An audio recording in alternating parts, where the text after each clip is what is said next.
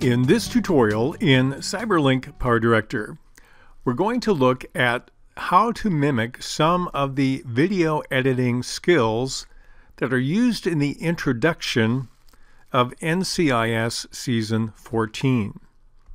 I have a subscriber who asked me how to create something like that, and the more I started looking at what they did, the more I realized there are a host of great skills that were involved in putting together that kind of introductory section.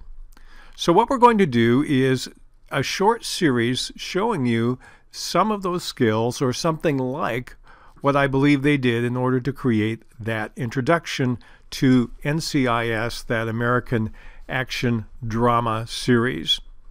Now, if you'd like to see what it looks like, I'm not going to show it here because of copyright restrictions, but you can go on the internet and you can find any one of a number of places where you can see that.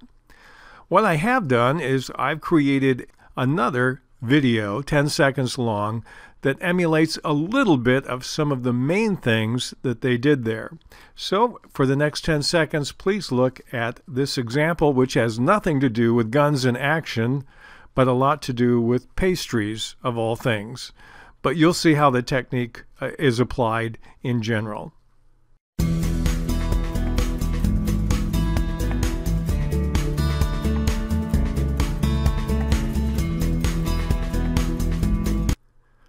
The first thing I noted when I was looking at the NCIS production was that they had a character and an image that was slightly blurred and slightly grayed out.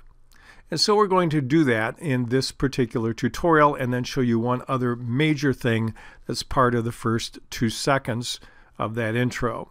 So I'm going to take this clip of the young man with the bread, and here we have him on track number 1.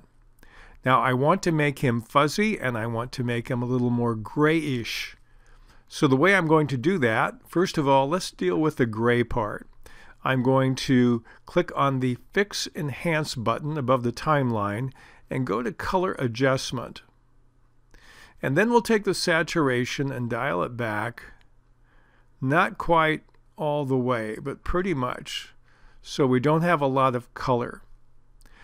And if I hover over the letter, I see what I've done to it. The I, that tells me the adjustments I have made. The second thing I want to do is go into my effects room. I can press the F4 key or click on the FX in the upper left corner. I'm going to go to a blur, and your list may look different than mine, but I trust that most likely you have some form of blur effect. Take and drop it right on top of the clip. Now we've noticed the default is to blur it out way too much. To change that, I'm going to click on the Effect button above the timeline, and the degree is set to 5. I'm going to drag over the number and type in 1, the lowest blur. And so it's just slightly blurred. And that mimics more of what we see in the NCIS introduction. Now the next thing we want to work on is we need a grid. And so I pulled a grid off the internet, public domain, just kind of like a regular graph. It's not quite the shape that the NCIS uses, but it's good enough to illustrate it. And we'll drag the grid out and make it fit the length of the video, so they're going to match.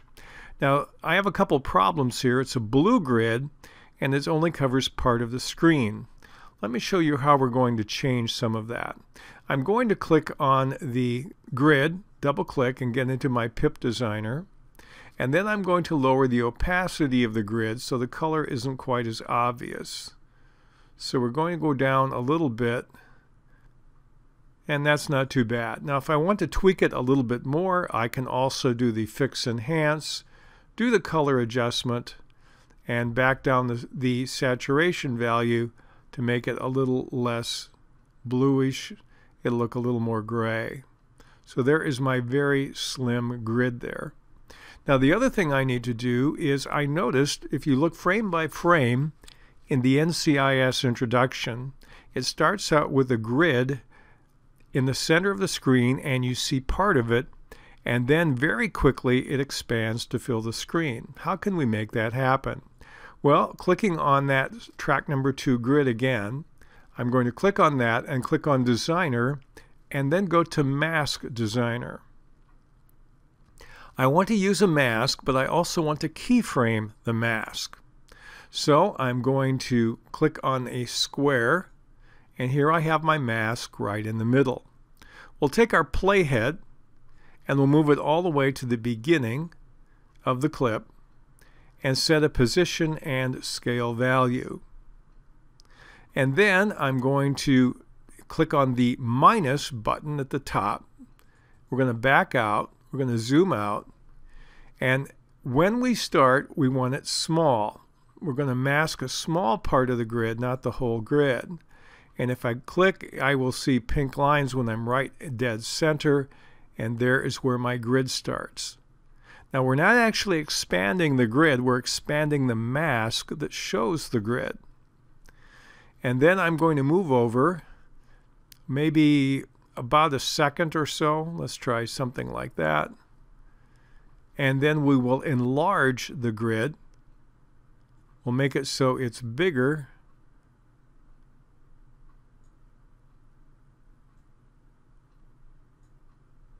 And now it's full size. But there's something I forgot to do. I'm going to click on OK. I also need to take the grid in the pip designer, double click on it, and I want to make the grid in its full size bigger than the center of the screen. So again, I'll zoom out, and then we'll make our grid a little bit larger so it covers the entire video clip. Click on OK. So this is the grid. Now let's go back to the beginning and see what happens when we try to play this.